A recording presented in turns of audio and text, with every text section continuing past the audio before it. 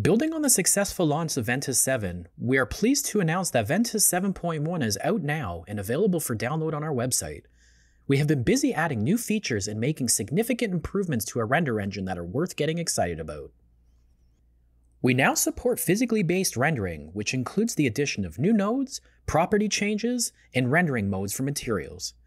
You can now render objects and materials with a level of detail and realism that was not possible with older versions, making it far easier to create visually stunning scenes using Ventuz. The inclusion of physically based rendering adds new nodes for ambient, directional, spot, and point lights.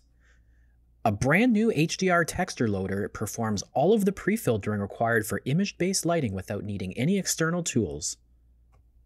Press F1 on any of our new PBR nodes to open our PBR contextual help scenes, and play around with the assets we have created to see this fantastic rendering for yourself. We have also added the ability to output in high dynamic range. Enable HDR globally for your Ventuz project and benefit from the highest brightness and darkness tones, resulting in the broadest possible contrast. Layers in your Ventuz project with HDR enabled now have a new exposure property, which allows for fine-tuning and better blending between HDR and even SDR layers.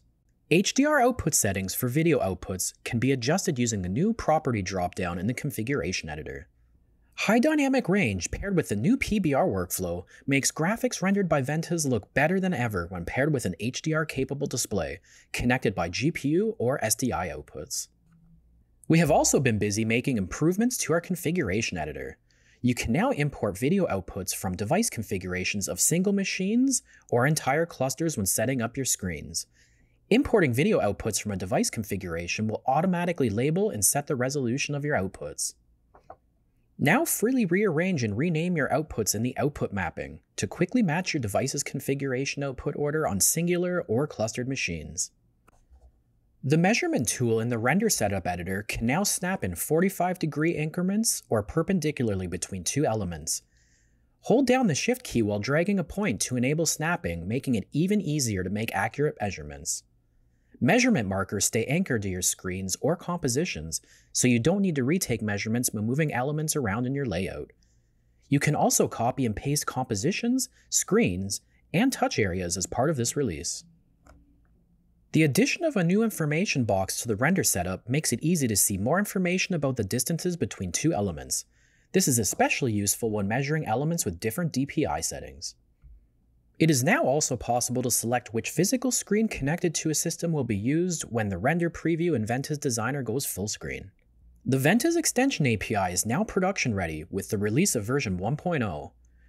This Ventuz extension API update is also being included as part of the latest release of Ventuz 6.12 and 7.0. Windows 11 is now officially supported for single GPU, single screen setups, or for projects using off-screen outputs such as streaming or SDI.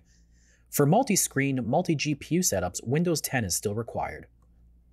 The movie clip node now includes cluster node functionality, which makes keeping movies in sync across multiple machines in a cluster much simpler. Our integration with Notch can now take advantage of systems with multiple graphics cards installed. You can specify which GPU will load specific Notch blocks to benefit from the performance gains in multi-GPU setups. The chart node can now handle X and Y values that are not evenly distributed along the X-axis. You can now evaluate Y values for any given X value, which was not previously possible. The Remoting 4 API extension has been improved for easier and better backup scenario handling.